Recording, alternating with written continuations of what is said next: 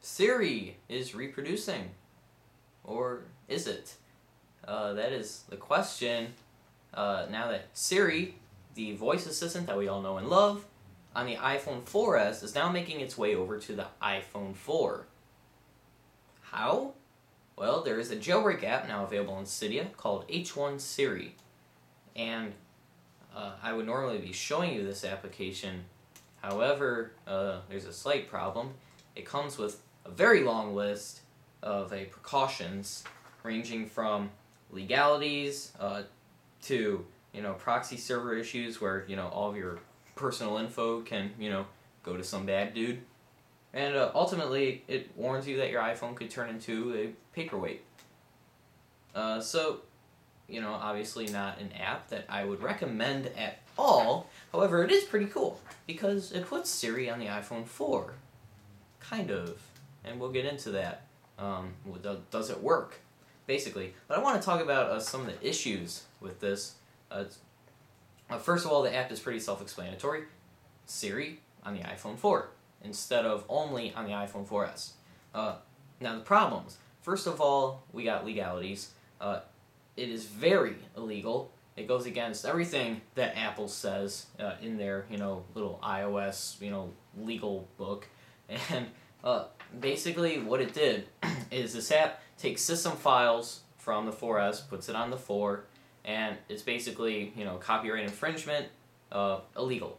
Now, the impression that people are on is that it's on the developer. Let's blame the developer. The people who download the app aren't at fault. It's all the developer, and that's usually the case. Usually, legally, we only go after the developer. However, in this case, it's more of each and every individual because each device is committing the copyright infringement.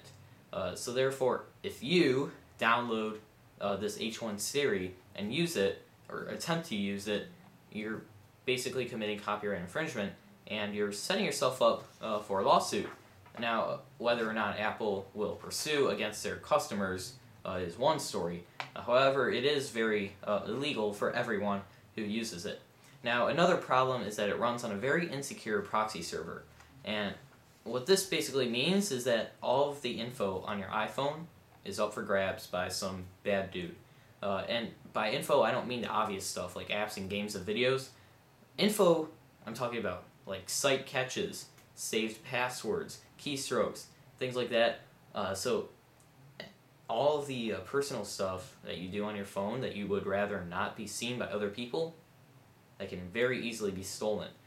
So if you do shopping on your iPhone, online banking on your iPhone, some bad dude may get a hold of that. So that's another very big trouble with this. And lastly, the app is very unstable. Do not expect to use your iPhone very much after you download this. The reports indicate constant rebooting of the iPhone. That's nice. Messed up menus, where if you load a menu, if it will load, everything will be, you may have something that's sideways. It's crazy. And then some common features of the phone just aren't working. For example, the settings, you can't change any of the settings. Nothing happens. There's so many other problems just waiting to happen that, there's just too many to list. So long story short, while the app sounds great, it's not practical at all.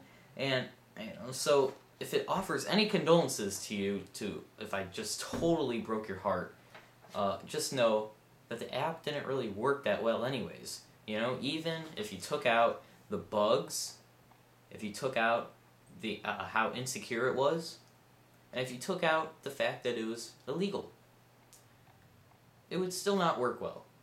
Only because it's running on a proxy server, a crappy one at that, and so it's overloading at every chance it gets, and it's practically unusable. Now there's a couple videos on YouTube from the developer that kind of demonstrate it working, and it looks good there, but once it's published to Cydia for everyone to get, goes way down, basically unable to be used. So hopefully that makes you feel a little better if you're kind of bummed about not wanting to get it because of the other reasons I gave you, it wouldn't have worked anyways. So I'm sorry. Now you may have heard about another application that was on Cydia about a week ago that also ported Siri to the iPhone 4. However, that was forced to be removed because of copyright infringement, and it's just a matter of time before H1Siri faces the same fate. Now, I'm no way endorsing this application. However, for informative purposes, I will tell you the repo that you can get it at. The repo is http://www.iphone3gsystem.fr/Cydia. That repo will be in the description if you want to go check it out. Not like I'm telling you to go check it out. Just if you wanted to take a stroll in that repo, little, exploring there. Yeah.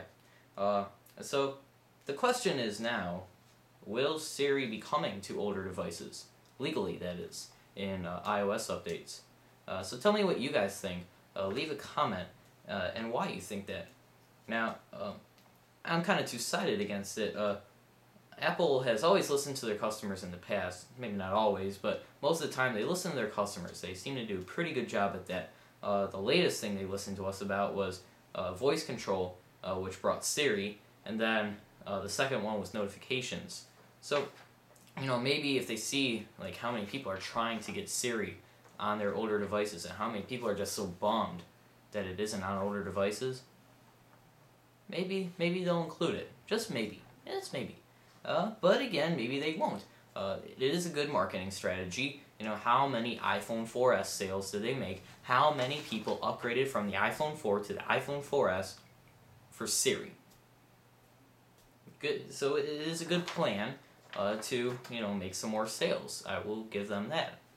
So that is the question: will Apple eventually put Siri on older devices? So check out the original articles down in the description. Without them, this news wouldn't be all around the world. So go check them out and give them some love. And I will see you guys in the next video.